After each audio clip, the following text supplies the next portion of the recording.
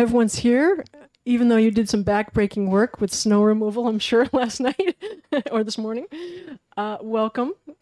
We have listed several bills on the executive session for today, but one in particular I wanted to highlight, House Bill 639. We will not be execing today, so if you're here for that, we have scheduled a full committee work session next Tuesday at 10 a.m. We've heard that there will not be a House session next Tuesday. So we will do a full committee work session, and we've requested the agencies that were in attendance at the public hearing to come back and help us as we do a deep dive on that bill. So we're not going to exec 639. Our deadline for that bill is March 30th. So we are tentatively planning to exec it on Monday, March 27th, to give us a little wiggle room if we need it. Okay? Okay, so moving along in the calendar, the next bill is 494.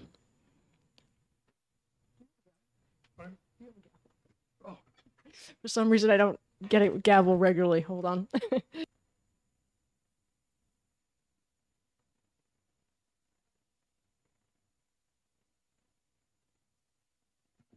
We will now open up the executive session on House Bill 494 relative to the fees collected under the New Hampshire fertilizer law, and the chair will recognize Representative Almy for a motion. Thank you. Madam Chair, I'd like to move on retain on this bill, and I'd like to explain the pieces of it that I finally figured out 2 nights ago when I bothered to look it up in dedicated funds. Well, we rely heavily on that, but could I have a second on the retained motion?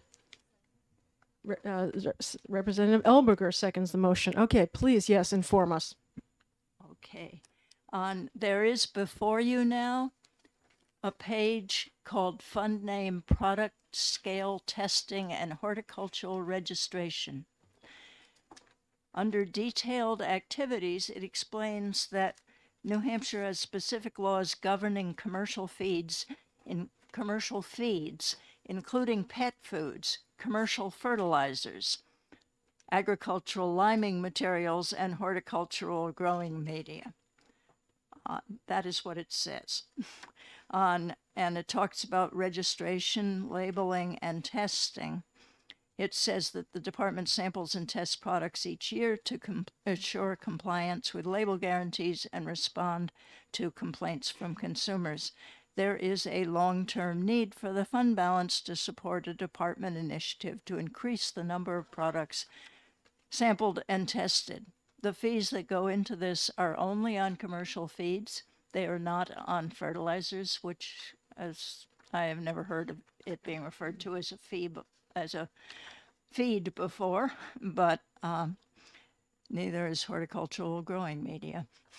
So if you look up at the chart in the top middle, on this account for at least 4 years, and as I recall when they came before us, I believe it was 5 years ago, and that we'll be seeing them again this year, before dedicated funds, they have a ending balance, which is at least twice their expenses in this fund.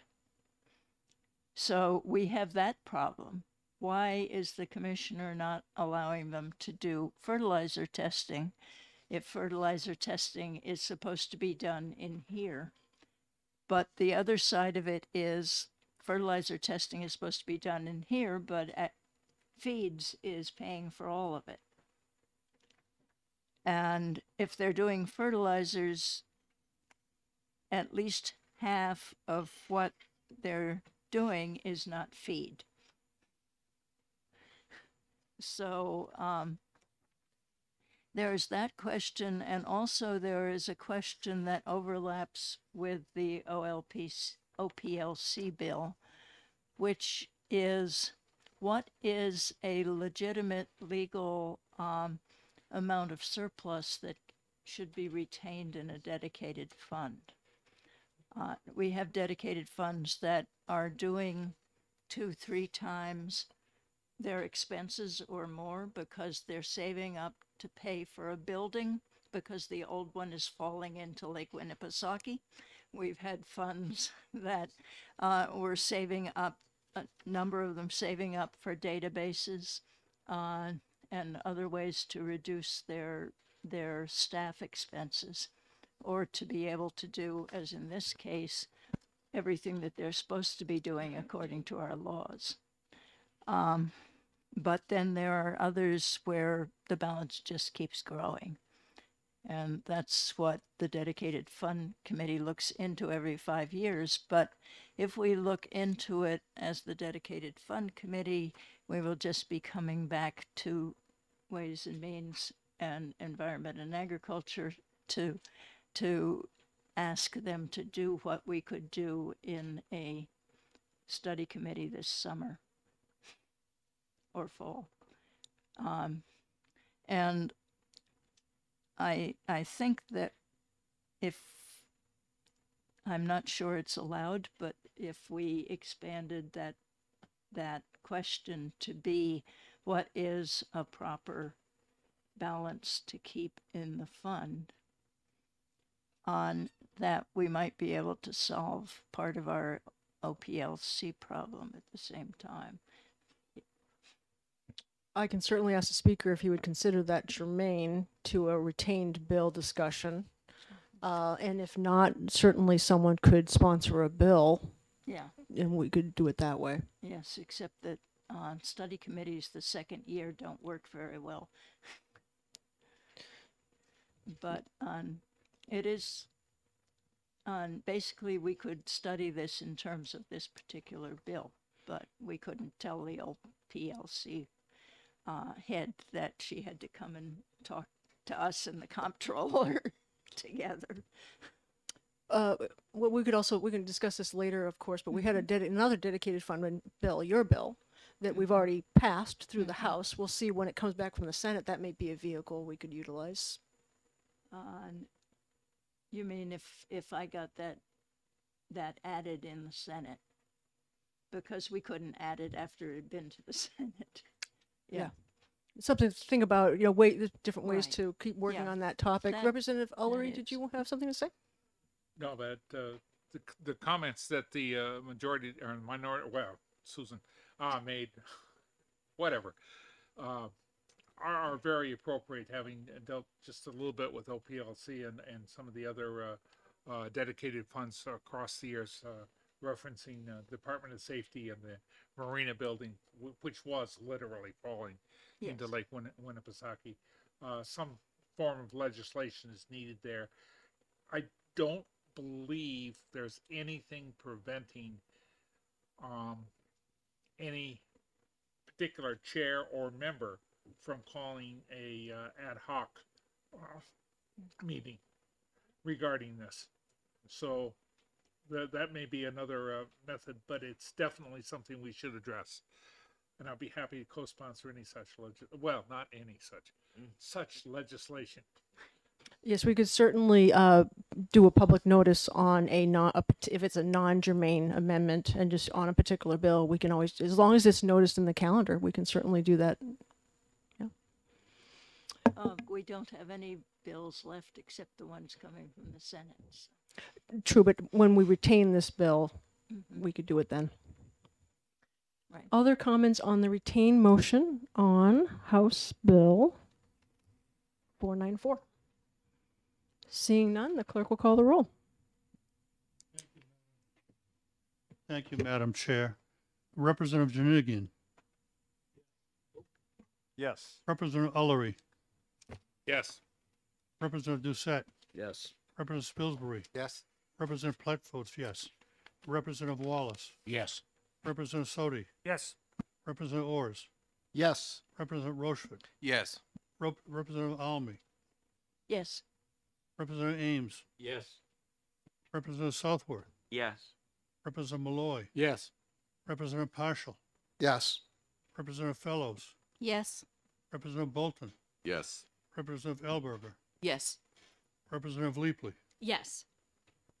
Representative Smith. Not here. Okay. And the chair. Yes. Okay, the vote is 19-0. Would anyone object to putting this on the consent? Oh, no, there's no calendar to worry about. It's retained, so we don't have to worry about that. Okay, great. We will now close the public hearing on House Bill 494. I will now open and then immediately recess the executive session on House Bill 607. The prime sponsor has been working on an amendment, and he literally just got it off the press, has not even had a chance to read it. So we will recess that until, well, we need to get through the other one. So I'd say, let's say noon for now, okay? And we'll go from there. Okay, so I will open the executive session on House Bill 607, and I will now recess it to noon today. Okay, now we will open up the executive session on House Bill 445, which is related to operational funds of OPLC, and the chair will recognize Representative Ullery for a motion. Move ought to pass with amendment 2023-0834H. Just to confirm, that's Amendment 0834H. 445. This one? Okay, there's a motion ought to pass as amended. Would you like to, well, we need a second for that. All right, Representative Almy seconds that. Representative Ullery, would you like to speak to your motion? Thank you. The primary bill we discussed in detail previously regarding the need for such a fund within OPLC. All this amendment does is reduce the excess funds capped at $3 million as opposed to $5 million. This particular dedicated fund is necessary to, if you will, tide over OPLC regarding their various operational deficiencies that take place because of the current requirement to lapse everything into a fund. And it follows along with the previous discussion we had regarding the entire dedicated fund structure. Thank you. Representative Almy. Thank you. We just had I just had a discussion with Chris Shea to know how the OPLC survives now, because it is getting virtually very little money until 6 months after they've had everything lapse. And he explained that with dedicated funds like this, they do the lapse, and then the treasurer runs a negative balance, which is essentially on the general fund, but it has to be paid back by the end of the year. So the fund is officially paid for by other sources, which is the registration and other fees that they get, penalties, but it comes out of the general fund, which just got the lapse. It comes back out of it to pay for their operations until they pay it off. Other comments? Yes, Representative Fellows. So, having some experience from working in a state agency, one of the things that's there's not a cash flow issue with this fund that they currently have. It's not like a business. It's more like a school district or a municipality where you appropriate money, and that gives the different agencies the authority to spend that money. The revenue is accounted for separately, and the fact that your agency hasn't brought in enough money from day one to cover expenditures is not a problem, because when we vote on the budget, we establish the authority for that agency to spend the money they need to operate, to pay their employees and whatever. So, that's just the general context. I see no reason for even needing this at all, to change their fund at all. They make sufficient money. So far, they've always been lapsing money at the end of the year back to the general fund. I think that the amendment, I'm not sure if I'm looking at the amendment or the bill. Part of it, yeah, that's fine. So which part of it has giving them the authority to make capital expenditures without going through the oversight of the appropriate committee in the House to do that? You know, we have a capital budget. It's there for a reason, to make sure that we really need to make those expenditures. I don't think it's up to OPLC to decide if they want to buy a building to have their offices in. I think that's part of the responsibility of other committees in the legislature, and they can get what they need by making a case for it, asking the governor to put it in his budget, asking the appropriate committees for authority, telling them that they need new facilities if that's the case. One of the things that we know is that there's definitely a proposal on the table already to move justice to the building where Lincoln Financial used to be. We know that because we have already approved a project to build the parking garage on their site. So we know that building's going away and they need to move somewhere else. It may be more appropriate if OPLC needs office space, maybe that's the place for them to go. And that's a decision for administrative services to make and not OPLC. So I see no reason for passing this bill at all. Thank you. Thank you, Representative. And I did that a little bit in a rush. We're technically first voting on the amendment. So the amendment was moved. So we'll be voting on the amendment first, which is really putting a cap on the thing. And then we will vote on the ought to pass with amendment, which includes the underlying bill. So I kind of joined those together by mistake. So I apologize for that. Representative Ames. That's my mistake. I'm sorry. Okay, so focusing on the amendment, I find myself unclear on what changes this makes from current law. I was just looking at what I have online as current law, and it has no limit in it. What I'm seeing, there's no in excess of a certain dollar number. Is there a limit somewhere else? Is it in the budget bill, maybe? A temporary limit?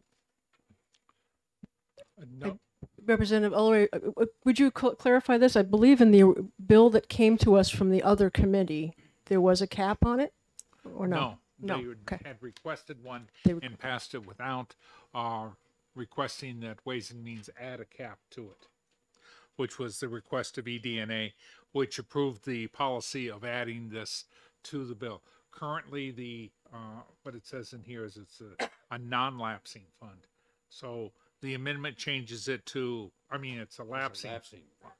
And this changes it to a non-lapsing fund and caps the amount of money retained at $3 million.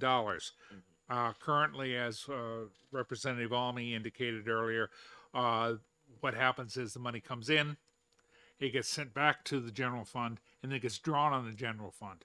So then they run with a negative balance until such time as they get that paid off, and then we depend upon the licensing that comes in and how many fees come in and how many investigations need to take place, how many hearings need to take place, how many people apply for. There's a lot of variables that take place. So what this does is sets up a I hate to use the term, but it's a fund of money that they can draw from without drawing from, or drawing on, not from, but drawing on the general fund to cover operations, as Representative Almy explained. Representative Southworth? I'm sorry, Representative Ullery, did you have more to say? Okay. So this basically is a clarifying amendment. It really just clarifies the process. It does put a number in. Well, as far as the numbers go. Representative Almy. It's reducing the amount of money on that they can retain Mhm. permanently away from the general fund. Maybe that's clear. I wanted to put a sunset on this that would take it back to a lapsing fund in a couple of years, simply to be able to remember that they are planning on all kinds of changes which would make it less expensive, so that we could take that cap down further if it was so indicated. We tried to put it through drafting, and drafting was not being responsive. So this is what we've got. Just have to remember that we may want to look at it again as a committee. Representative Ullery, did you have your hand up again, or was that Southworth? Yes, I just Okay. wanted to remind the committee that we do have a bill coming over in about a month from the other body that's very similar to this, with some other language that's coming through. The idea being that makes an excellent platform for working with the other body when we sit down and mesh things together a little bit later. Representative Southworth. Yeah, no, I was fine. Sorry. Oh, Representative Platt. I just want to say we could pass this bill, and if there's a concern about having a drop dead date to make it lapse, that can be done next year. New bill. Other comments from the committee? Okay, seeing none, the clerk will call the roll on the amendment. So the motion is ought to pass on amendment 2023-0834H. Representative Janigian. Yes. Representative Ullery. Yes. Representative Doucette. Yes. Representative Spilsbury. Yes. Representative Platt votes yes. Representative Wallace. Yes. Representative Sodi. Yes. Representative Orrs. Yes. Representative Rochefort. Yes. Representative Almy. Representative Ames. Representative Partial. Yes. Representative Malloy. Yes. Yeah, no, I didn't skip Sculford. It's Partial replacing him.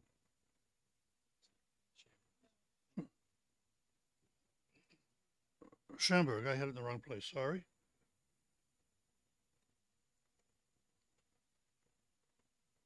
Okay, Representative Southworth.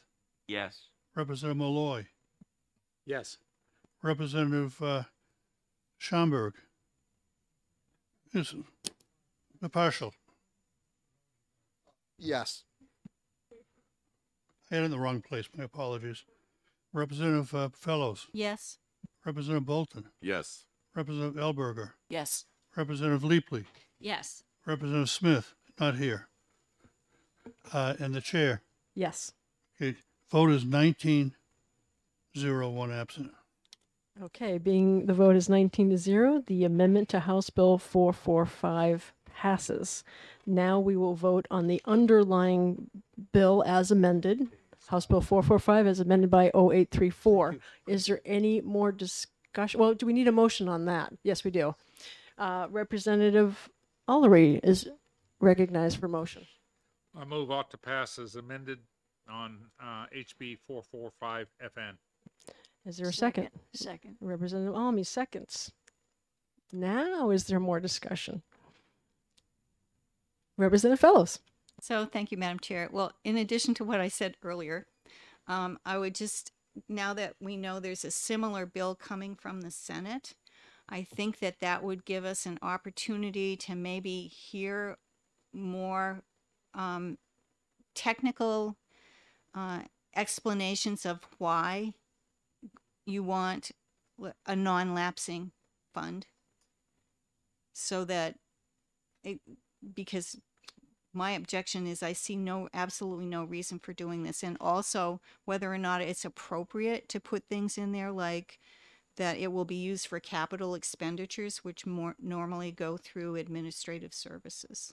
So I would like to, I'm opposed because I would rather see this bill ITL'd, and then that would give us more time to take the Senate bill when we get it and get more information.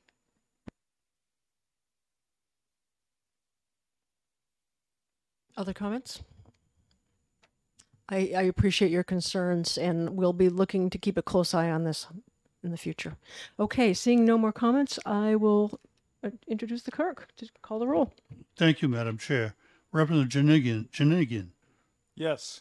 Representative Ullery. Yes. Representative Doucette. Yes. Representative Spilsbury. Yes. Representative Platt votes yes. Representative Wallace. Yes. Representative Soti. Yes. Representative Orrs. Yes. Representative Rochefort. Yes. Representative Almy.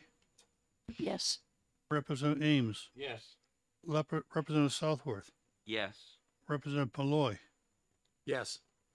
Representative Partial. Yes. Representative Fellows. No. Representative Bolton. Yes. Representative Elberger. Yes. Representative Leapley. Yes. Representative Smith. Not here. Not present. Again, sorry. Okay, the vote is, the chair. Yes. Okay, the vote is 18-1. Consent? This could go on consent if everyone agrees to consent. Representative Fellows, would you like to have it on the regular calendar? Not on the regular calendar, but it has an FN. Can we put an FN on consent? Depends on the dollar amount, I think. So I don't know for sure. Do you know? If it's, I'm not going to oppose it if it, and I'm not going to oppose it because either it can't go on the consent calendar, or if it does, I'm not planning to speak against it. Or anything. Okay. Would you like to write a minority report? No, well, it would be great if we could get it by the end of today, but we don't have to because this bill actually is a second committee bill, so we actually do have a little bit of time. I will try. Okay. I mean, I can't get it done today for sure, but maybe by tomorrow. Okay. Well, a minority report means. Actually, regular calendar. tomorrow's not going to be much of an option, I don't think.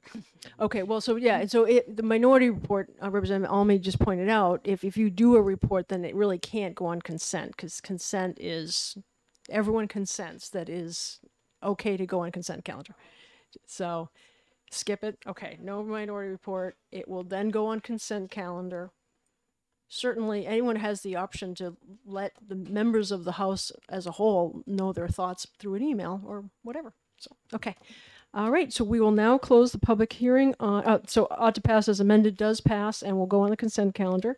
And we'll now close the executive session on House Bill 445. I want to just say hello to our friends who are here substituting. If you could just say hi and tell us who you are, what committee you normally serve on, that'd be great. Yes, good morning. Representative Wallace, Rockingham 8, which is the town of Danville. I sit on as the vice chair on judiciary. 6 years previously on criminal justice. And I'm Lucius Partial over from Science and Tech. And I serve Marlborough and outside of Keene and 4 other small towns nearby. Thank you for joining us today. So we're going to take a little bit of a break right now, come back at noon.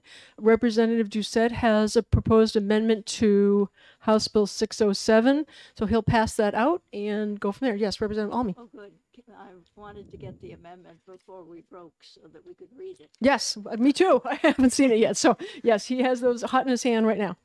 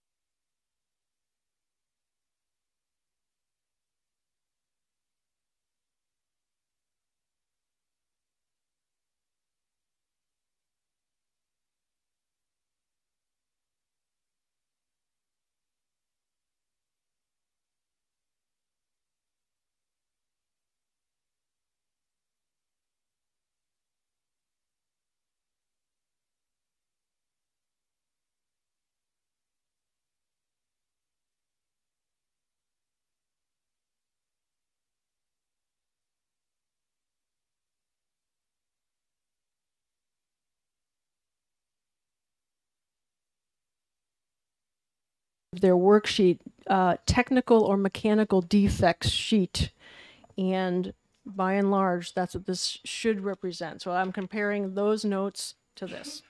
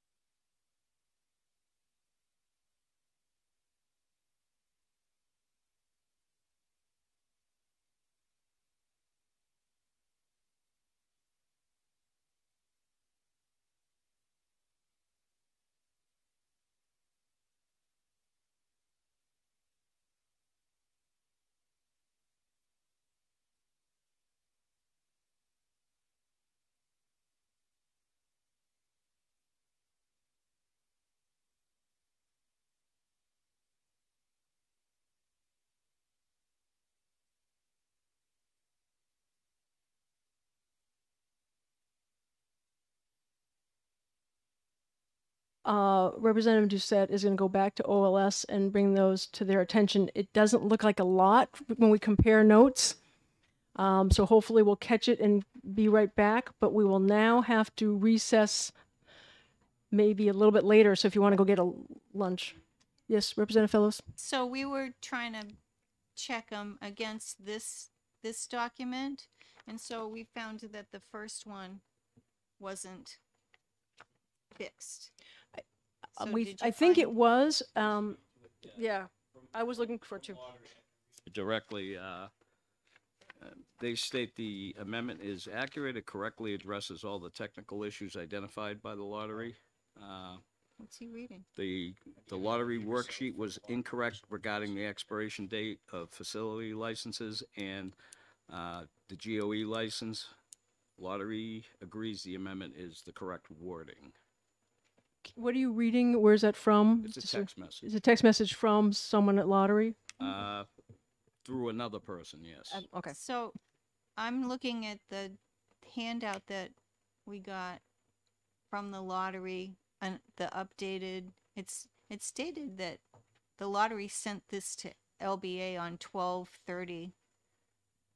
The end of the year, and it's in the first thing on here. It says is of the original bill, page 2, line 18, that the license shouldn't be asking them to submit something, annually submit some kind of statement on December 31st. It said it ought to be aligned with when the license, and that's not changed in the amendment. It should have been. What's the page in line in the original? Well, on the original bill, it's page 2, line 18. Okay. And on the amendment, so it's Roman Line numeral 13. 3. And on the amendment, that starts on line 11, and it still says December 31st. Great catch. Well, I'll address that so, also. so I only got through the first two. Thank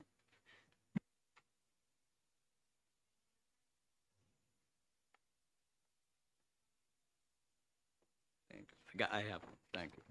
Representative Almy? Yes, I've got a question with page 2 original on D8, section 5, and the amendment. It's about the game operator employer license application, the person that owns the thing. And it, in the original, which has been excluded now, it says, in addition to the general requirements under 287D5, a game operator employment license application shall include at a minimum the following information, provided that the Lottery Commission may by rule establish additional items to be submitted on the application form or attached to it. And they were telling us that if they had some suspicions about the entity that was controlling, that they would go from the principal owner even down to people that owned 1% of the operation and look at them. And it seems to me like this is being taken out at this point. And there's also, it says if the applicant is an individual, then there's going to be a photo taken. I'm wondering if there is being a lot less on license for the people on the groups that come in as corporations or as LLCs, that they would avoid a lot of scrutiny that they would if they were individuals.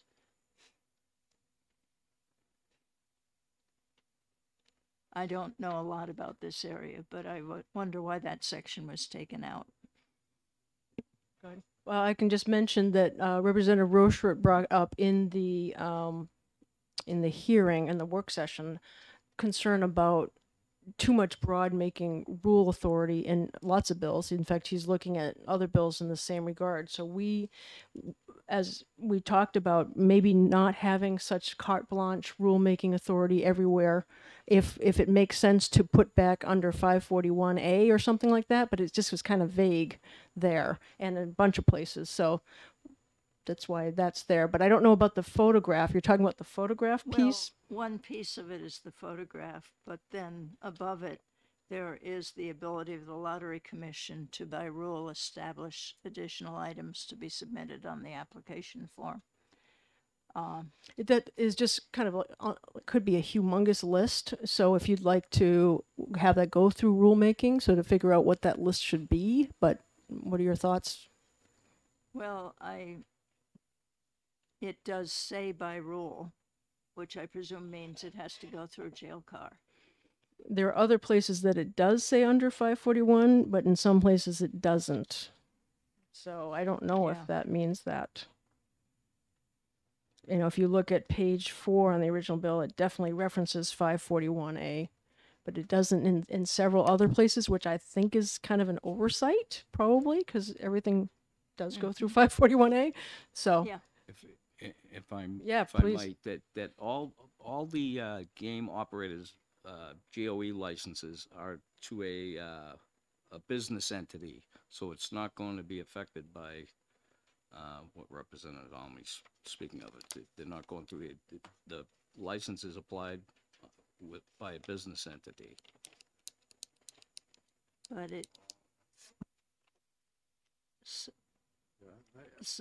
yeah.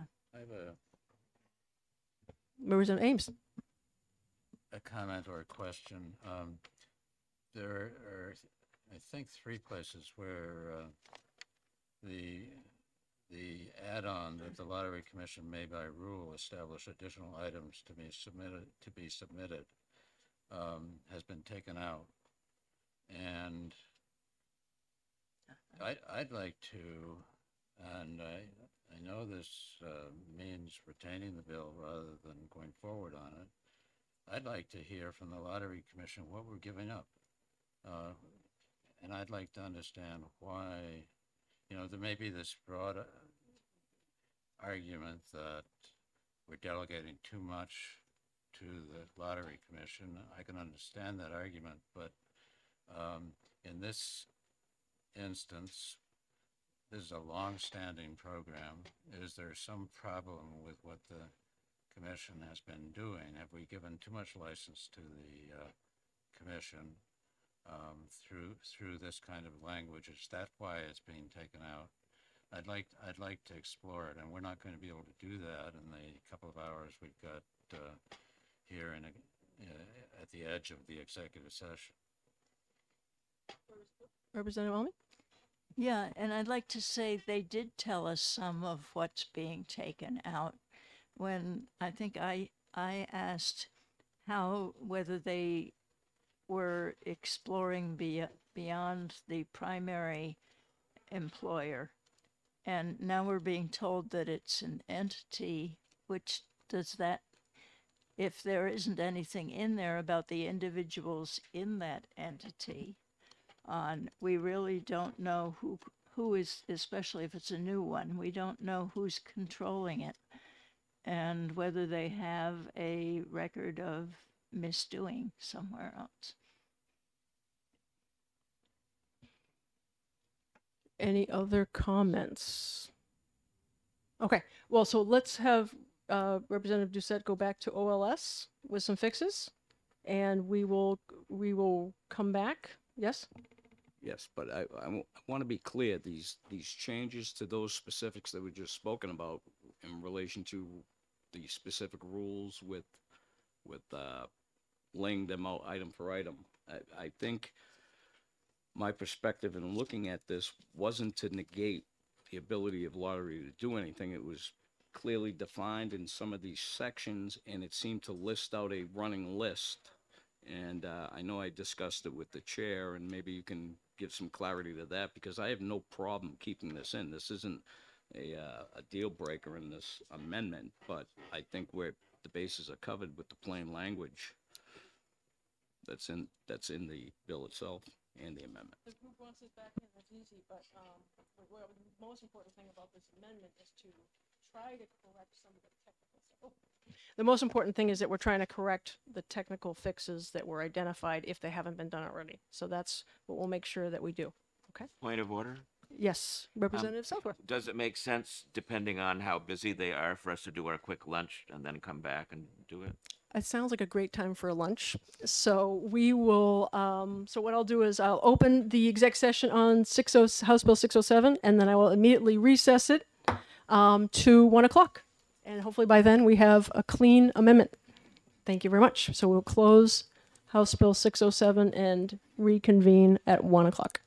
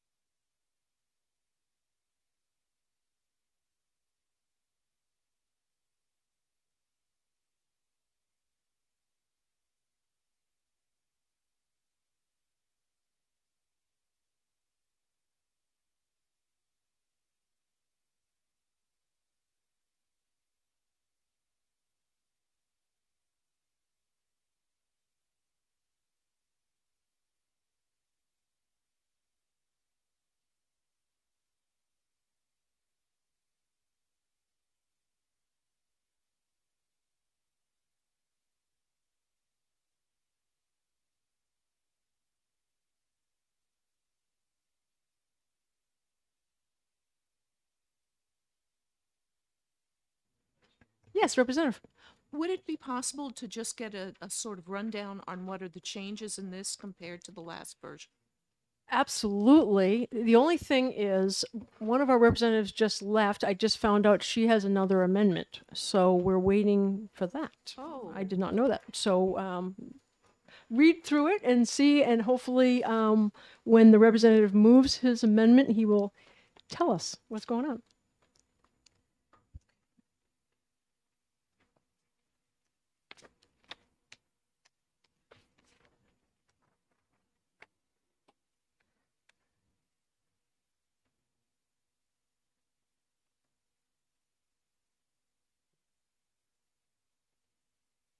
Okay, this is different here. This has an addition.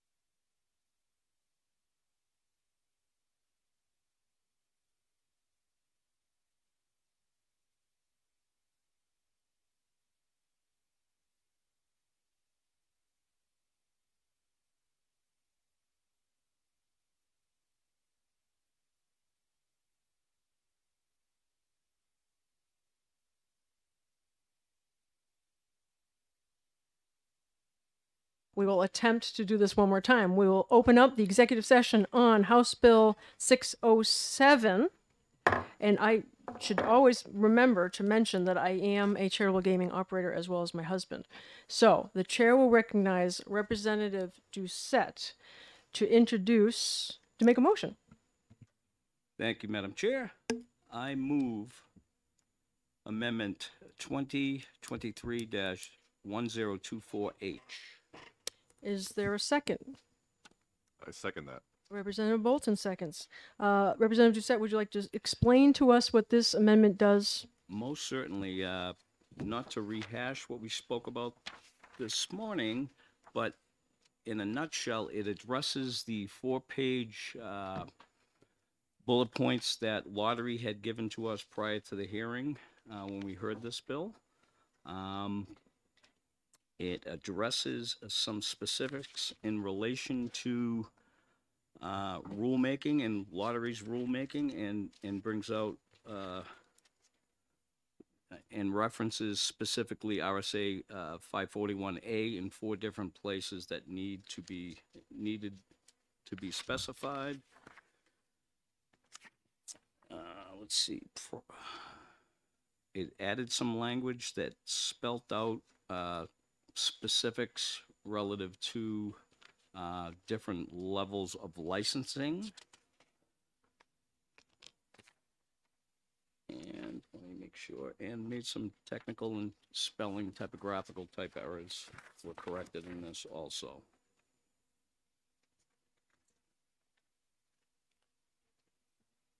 Other discussion on And amendment. and forgive me, also, another one, at the end, the effective date, it would state, instead of I believe the original amendment stated, December of '24, it specifies that sections 9 and 10, which are raising the max bet from $10 to $25 and the tournament bet to $2,500, would take effect upon passage of this, and the remainder of the changes would take place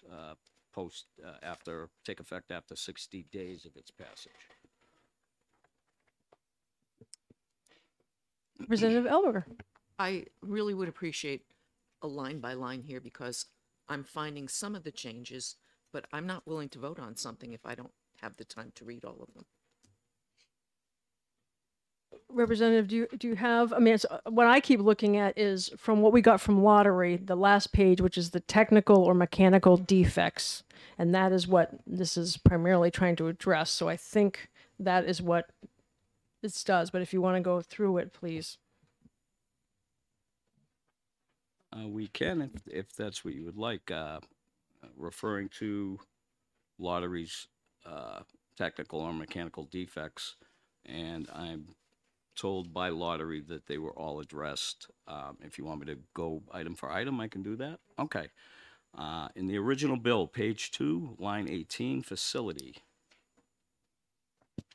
And I will have to reference that.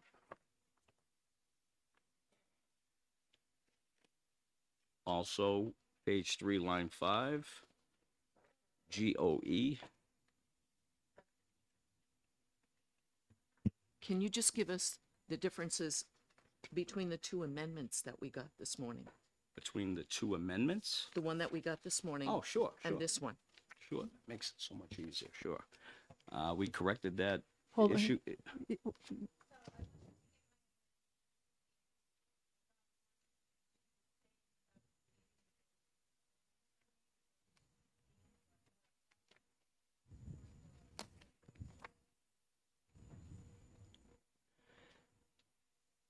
You're welcome to leave anytime you need to.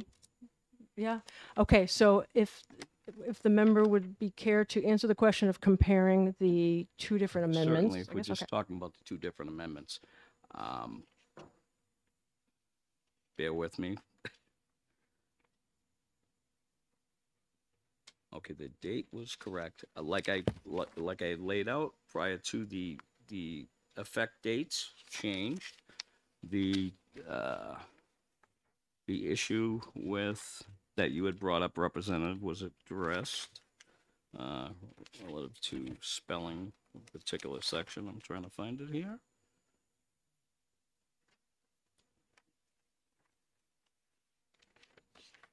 And forgive me, I gave OLS my notes copy. I'm trying to find it myself.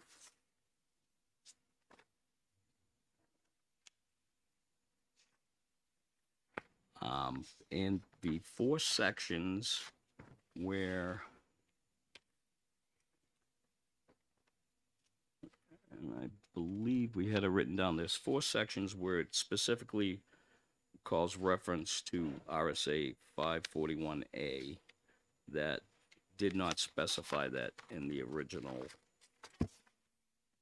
amendment, we look on page 2, I believe D9, which is line 19, reading down into that at line 24.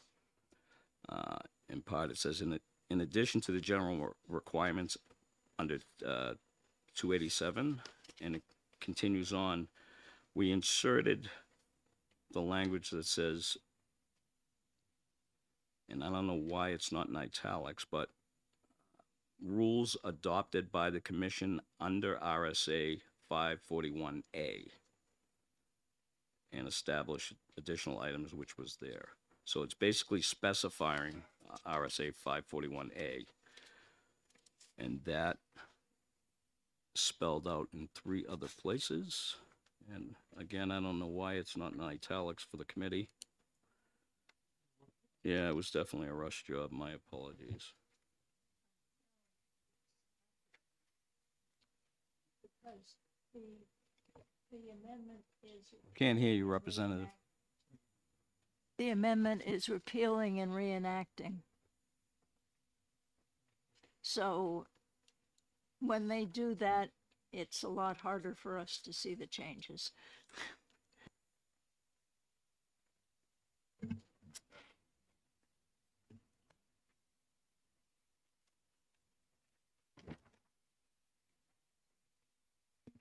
Representative Doucette, there's a whole bunch of things crossed out on page 5. That was in the original amendment based on the requests of the Lottery Commission. Is that correct?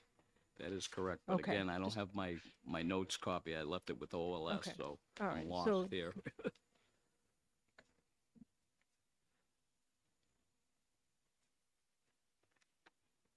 The committee should have all received an email that confirmed through Valerie King at Lottery that their concerns were addressed in the amendment.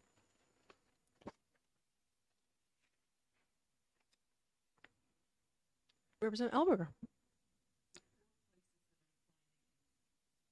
The 4 places that I've found, thank you, Madam Chair, include on page 1 under Roman numeral 2, that's the reference to RSA 541A. And then further down the page, under number 5, 287-D:8, the end of that paragraph, some more about 541A. Then the one at 6, 1 at the end of the paragraph there, again referencing 541A. And under 7, Roman numeral 2, at the second part of that paragraph, 541A. Is that Yes, accurate? and that one's in italics for some strange reason. So, yeah, it's confusing. Thank you. I concur, yeah.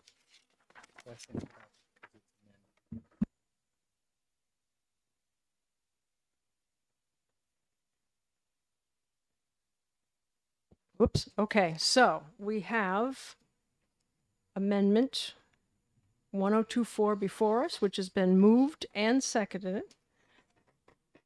If there's no more conversation on that, we'll wait for the clerk to get ready. Yeah, but I wasn't keeping up all of my duty. The adoption of amendment is 2023-1024H. and who moved and who seconded? Representative Doucette moved it and was seconded by Representative Bolton. Thank you. I am now ready. Okay, the clerk will call the roll on the amendment 1024. Representative Janigian, Yes. Representative Ullery, Yes. Representative Doucette, Yes. Representative Spilsbury, Yes. Representative Platt votes yes. Representative Wallace, Yes. Representative Sodi, Yes. Representative Ors, Yes. Representative Rochefort, Yes. Representative Almy, Yes. Yes. Representative Ames, Yes. Representative Southworth, Yes. Representative Malloy, Yes. 13, Representative Partial, Yes. Representative Fellows, Yes. Representative Bolton, Yes. Representative Elberger, Yes. Representative Leapley, Yes. and Representative Smith not present. The chair. Yes. Okay, so the vote is 19-0, one absent.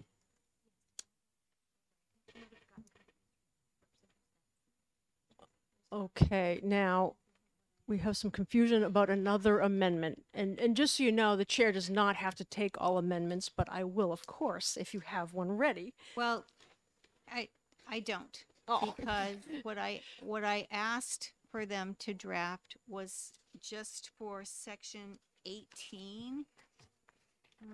Are you Well, looking at the 18 original bill? 18 if you look at the original bill. So actually, relative to the, you know, it's the moratorium thing. So I asked for them to change the date from what I thought was January 1st, 2024 to January 1st, 2025. And they didn't draft it right. They changed it so the whole bill was, except for one piece, was going to have that date. So I don't have an amendment to do that. Whenever possible, normally we wouldn't be under such a deadline, but we are, so we will take another motion from Representative Doucette. But Thank you, Madam Chair. I move ought to pass on HB 607-FN. Is there a second? Wait, so I'm sorry, you're moving ought to pass with amendment? As amendment. Okay. And is there a second? Second. Representative Plett seconds it. Okay, Representative Doucette, would you care to speak to your motion? Again, this committee's done a great amount of work on this. This is a pretty deep subject, but in a nutshell, it kind of gives us it keeps pace. There's a lot of housekeeping in this. It keeps us in pace with the lottery as far as the max bet, and addresses some technical issues that were laid out by lottery, and it also ensures that the HHR game stays in control of lottery and controls statewide. Other comments from the committee? Representative Ames. So I have a concern about this, and it's been expressed before, but my concern remains. It's not addressed by the amendment at all. And as background, I think it's a good bill. I would have liked to have supported it, but there is an issue for me, and it is the effect of Section 18 of the original bill, which repeals the provision that sunsetted. You have to go through various steps here. That sunsetted the provision that limits the operation of these facilities to entities that were already in business back when the historic racing law was first enacted. And just so that that's clearly in everyone's mind, that provision, which this bill would continue in effect in perpetuity, says that in order to be eligible for a license to sell pari-mutuel pools on historic races, an applicant shall have been game operator employer licensed under RSA 287D as of May 1, 2020, and still licensed as of the effective date of this section, provided such sales are within the enclosure of a facility at which the licensee holds its license activities under RSA 287D, and that such facility is located within the city or town in which the licensee held its license on May 1, 2020. and an application that is approved by the Lottery Commission and a license that is granted shall not be permitted to be transferred or sold. So this freezes in place the limited number of entities that can engage in historic gaming in a way that I think is highly questionable and should, at the very least, be subject to a careful review as a separate and distinct issue. The difficulty I have with this section is that it goes to the opposite in the opposite direction and continues the limitation of licensees without any end point.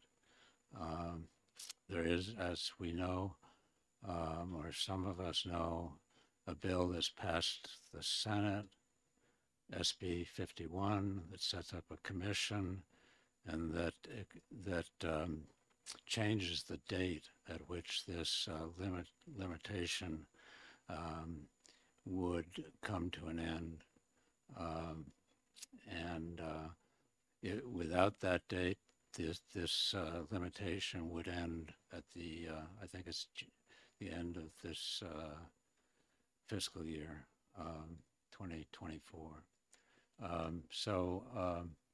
I think that I would have welcomed an amendment. I gather that Representative Fellows was trying to get such an amendment that would have extended this limitation for just another year. I would have welcomed one that extended it for 2 years, as does Senate Bill 51, so that we could get our really focus on this question. But we don't have those before us, so I'm really left with no option but to oppose the ought to pass motion in the hope that we can get to the point where we can retain the bill and work on it and get something in place early next year. Other comments? Representative Orse. Thank you, Madam Chair. Representative Ames, is there a reason why we couldn't let the Senate and the House versions get worked out in conference? I mean, I like the fact that we're locking this in and it's not going to get spread through all these communities and, you know, basement operations or whatever it could be. So that part I like. And as far as the date, I agree with you. I mean, why can't we just let the Senate and the House work that out at a, you know, shortly? It's going to happen shortly, right? Crossover day is just around the corner. Yeah, well, that's a good question. I respect that. I guess there are two things I want to say. One is I agree with you. I don't want to see these operations on every corner of every city or town or wherever they may choose to go. There needs to be a limit. Should there be just, I think it's 14 right now, sites that were in place. And should they all be frozen into the city or town where they are currently located? I don't think so. Maybe there needs to be some level of monopolization allowed, which is essentially what that would do, but that seems kind of crazy to me, the one that's in here. I think it is worth looking at. On the second part of your question, what you've observed is that there is this opportunity to go into eventually a conference with the Senate, and I've never really liked the idea of endorsing something that I don't like as a way of getting into a conference where we might lose. So I don't really want to go down that pathway. That's me. Representative Representative Spilsbury. Thank you, Madam Chair. I'm in favor of the bill and will vote for it, but I just want to go on record with a concern, and if this is unfounded and someone can straighten me out, that would be great. But both the bill and the amendment delete specific instances of what would constitute a minor or a moderate or a major violation. And by doing that, I understand there may be some deference to the liquor commission, excuse me, the lottery commission to determine that in rulemaking, but we leave them completely unguided. These distinctions are not incidental. A minor or a moderate or a major violation each have a completely different range of fines. And that's about as vague and uncertain phraseology as you can possibly imagine. Minor, moderate, and major are proportional to what? And so I'm not sure why the bill has deleted examples. Those examples did not limit the lottery commission, because in each case it says may include but is not limited to. So in either case, the lottery commission had the discretion to create rules that might cite other examples, but at least these gave guidance in terms of proportionality and what we thought each level was. So that's something I unfortunately was unable to attend the work session and didn't have the benefit of being able to lay that out and hear if there are any answers. But these are not terms that are defined elsewhere in the statute, so far as I'm aware. They're certainly not evidently defined in this bill. You know, I would just want to be on record that that's something that I think we might need to revisit. Representative Doucette, did you have your hand up? Okay. Yes, and just, I wasn't going to bring up the other body, but we do know that there's a mirrored piece of legislation over there with a date specific, and there is a process for that. As mentioned earlier, I just want to clarify one thing, because this can be a confusing issue. This is not putting a moratorium on charitable gaming. This is very specific to one electronic game that we passed into law last biennium, and we, in many people's purview, don't believe we've had the time that it was rolled out and the time to review the impacts of that game, and this is kind of putting the brakes on. So this doesn't mean it negates the ability for any person to become a charitable game operator and take on those charities and generate revenue for both the charities and the state. It just isolates this one specific game until we find out what the effect and the saturation point and other issues are. So I don't want to continue to punt this down the road, and I think we'll come together with what the Senate produces, but this is the House side of things, and we should dig our heels in and say we need to take a look at this. And it's not going to negate charitable gaming, you know, specifically. It's one game, one specific issue, and we need to take a good hard look at that. And the best way to do it is to step back, stop it, and take a good look at it. Thank you. Representative Elberger. Thank you, Madam Chair. I'm having a hard time articulating this, so I may stumble a little bit as I go. One of the issues that I had with the premium cigars bill was that it had been, as I understood it, historically set up to protect an industry that we had here in New Hampshire. This bill, which at least at this point says that the only people who are that we will limit the number of licenses for gaming, is protectionist, because as I understand it, if you have a license now, chances are pretty good that you'll be able to continue with your license. And if we're doing that, I would very much like to see us provide those licenses, issue those licenses to New Hampshire folks, which is certainly not the case now. I understand that's not the scope of what this bill is addressing right now, but it does provide some concern to me I did get a call from someone from the Boston Billiards group in Nashua yesterday, telling me that they had been bought out by the Jacob brothers, who own the Boston Bruins, and they live in Buffalo, which really is New England, which I found interesting.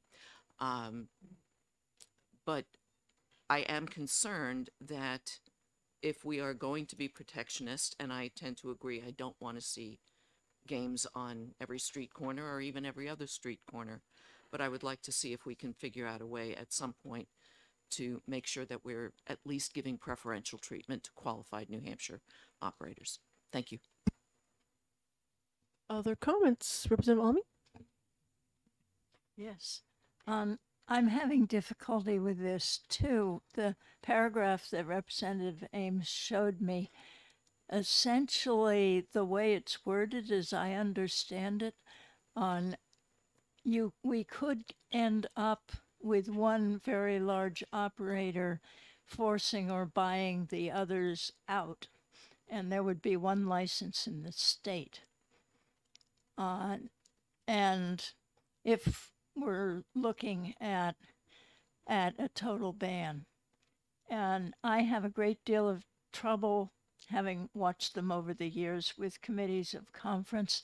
There are times when the leadership wants a particular outcome, and they just remove a person and put another person on that will do what they want that outcome to be, and it looks very different from what the committee had.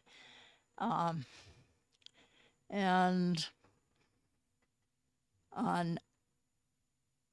not really sure what to do at this point, because it's more probable that this provision number 18 is going to go the way of the dodo as soon as it hits the Senate, and that one way or another they won't discuss it in the committee of conference.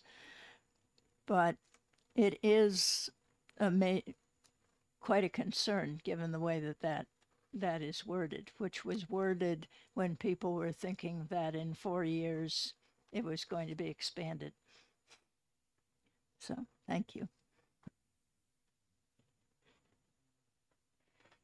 Any more discussion?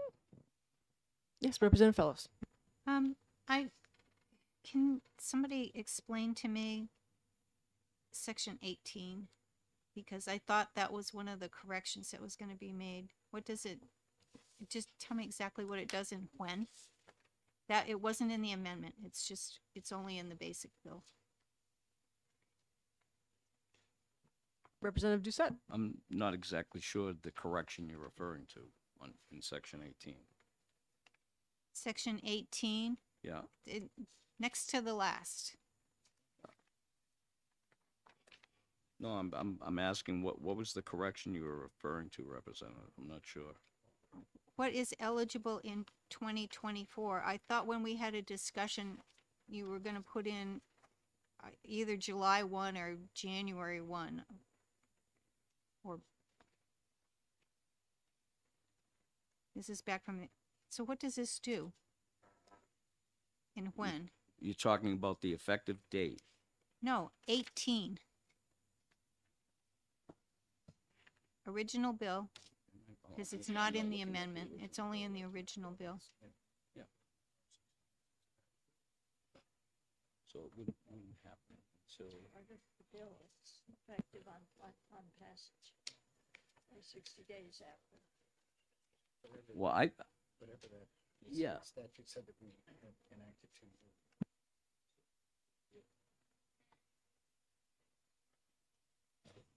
The way it's written, my understanding, it would repeal that statute, and it would be on the effective date of this. 60 days after its passage. It's not 18. Section 18 was in, I don't believe your amendment touched section 18. No, my amendment did not, but the bill at its core does. It repeals 287 D5.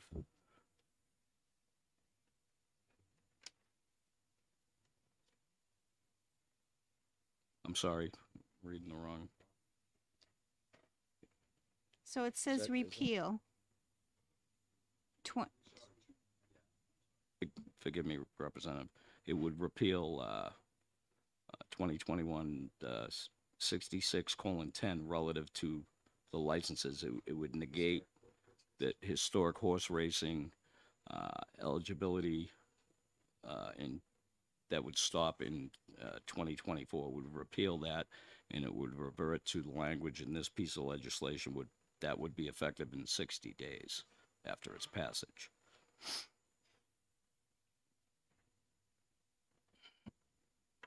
Any other comments before we take the vote? So- Yes? So when does it get Follow-up? repealed? According to the amendment, 60 days after passage, right? Well, this bill would repeal it. The original bill will repeal The that. effective Oh, date, because it's not section 9 and 10. Correct. Is that how? Representative Spilsbury. Yeah, I think I can clarify. In reading section 18 on line 8, page 9, that eligible in 2024 has nothing to do with repeal. That is from the historic horse racing statute. So the effective date is entirely governed by the amended section 19. Oh, okay. I was thinking that eligible in, I don't know. I thought it had something to do with facilities eligible. No. Okay. Okay. Thank you. We have attorneys drafting this That as this has attorney to do speak. I with, don't know.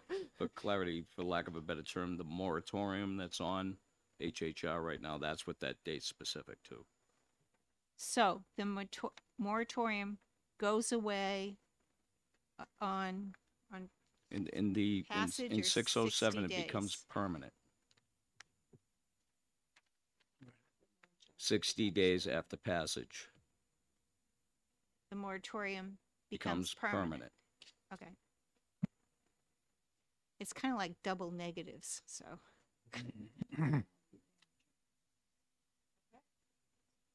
Okay, so the motion before us is ought to pass as amended by Amendment 2023-1024H.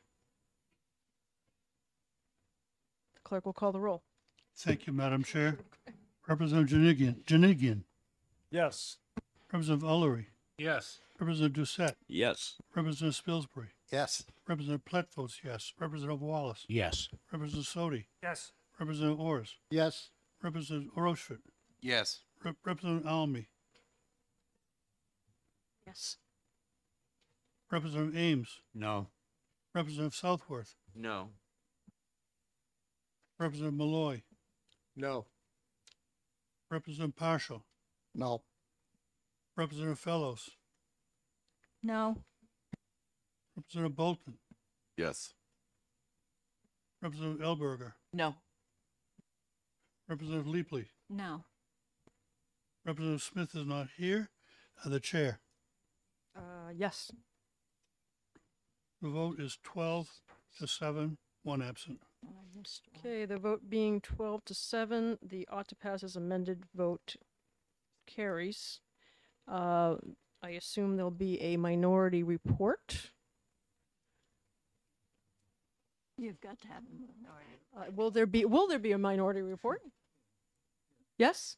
And Representative Ames will be responsible for that as soon as humanly possible, but before you leave today and the next hour.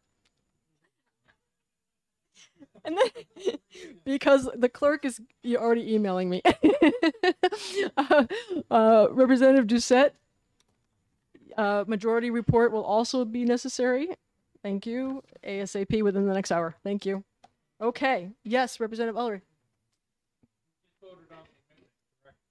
No, we voted on ought to pass as amended. We already had voted on the amendment. So I think we're good. So that will now close the exec session on House Bill 607. And except for 2 people, you get to go home. And then we'll see you tomorrow as a House session, which starts at 9 a.m. So please be here for that. No, it starts at 9 a.m. for everyone. And it could be a long day, guys, but I don't think we have any Ways and Means stuff on the calendar, so we've got it a little easier. And then don't forget, next Tuesday at 10 a.m. we have our full committee work session on House Bill 639. So make sure, if you can, take the time to read the bill again and come prepared with questions and thoughts on the revenue type stuff. Thank you.